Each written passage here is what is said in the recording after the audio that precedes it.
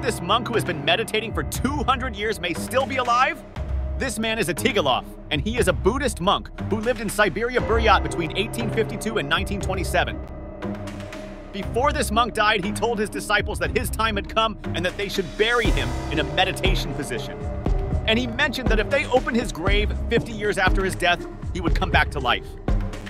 His grave was opened in 2002, accompanied by cameras. What experts encountered shocked people. Itigilov's body was still soft and warm. His body was too hot for a dead person. Scientists took samples from the monk's body and examined them. And the second shock happened here.